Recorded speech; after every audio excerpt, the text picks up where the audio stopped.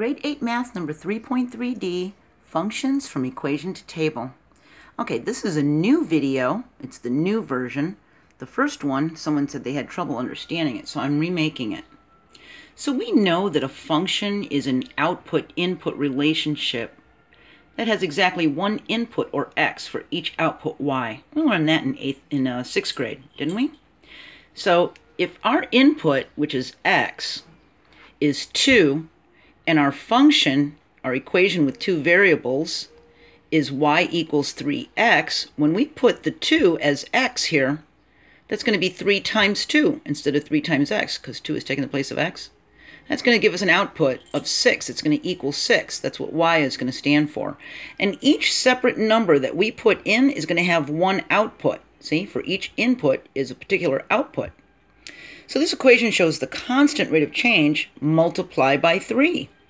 It can also be written with addition and subtraction operations like +1 or -2, +5, -6, whatever, at the back end of it. And this number, this coefficient, that's our constant, okay? So when we're given an equation like this, we can create a table of values from it. So if we're given y equals 3x plus 1, we can actually make a table of values from this equation. And we can start with 1 to make it easy, and any numbers can go into this table as long as it makes this equation true. I could use 10,000, 20,000 if I wanted to. I'm going to start with 1 and make it easy on myself.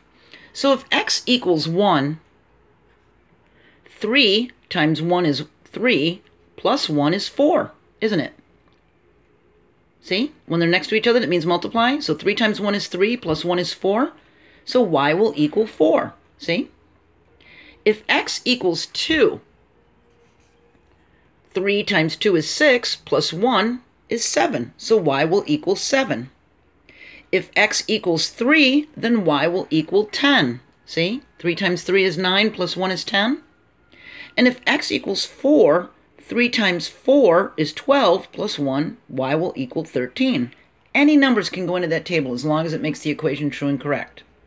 We can even write the table vertically this way, because then we can see ordered pairs. These are our x values and our y values. All we have to do is put parentheses around them, and we see our ordered pairs that we could plot on a coordinate plane. See that?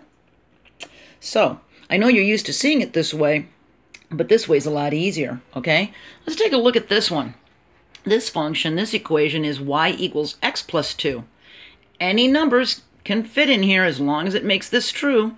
So I'm going to start with a 1 to make it easy.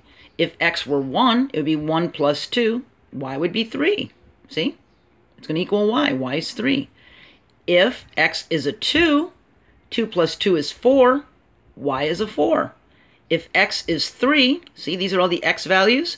If x is a 3, 3 plus 2 is 5. Y equals 5. If x represents 4, then that's 4 plus 2. Y equals 6. See? Any numbers can go in there as long as it makes the equation true. If we've got y equals 5x minus 4, we can start with 1 to make it easy, and any numbers can go in here as long as it makes it true. So if x is a 1, that's 5 times 1, that's 5. 5 minus 4 is a 1, so it's a 1, 1. And if x is equal to 2, then that's 5 times 2 is 10. 10 minus 4 is 6. Y equals 6. And if x is equal to 3, then 5 times 3 is 15, minus 4 is 11. And if x is equal to 4, then that's 5 times 4 is 20, minus 4, that's 16. See? That's not hard, is it? And if you need to go past 0 to the left, into the negatives, or if you need to go bigger this way, your table could go on for infinity in either direction. All you have to do is make the table bigger and fill it out. We could have x equals 0. 5 times 0 is 0. And minus 4, 0 minus 4 would be minus 4, see? So this is what we're doing to the coefficient, and this is what it's going to equal, see? Now, if you're really lost or confused, then you need to go back to video 3.1a in this playlist, in this grade 8 playlist, and learn about proportions and their relationships, and then watch each video in this grade 8 playlist after that one, and then you'll be okay. You can't walk into a middle of a movie at a movie theater and then get upset that you don't know what's going on, see? So my advice would be, if you're really, really confused or even semi-confused, go back to 3.1a. Start watching those videos and catch up. Fill in all the empty holes that you missed, okay? Then you'll really have a light bulb over your head and you'll really know what's going on and you'll be teaching other people, okay? I'll see you next video. Bye.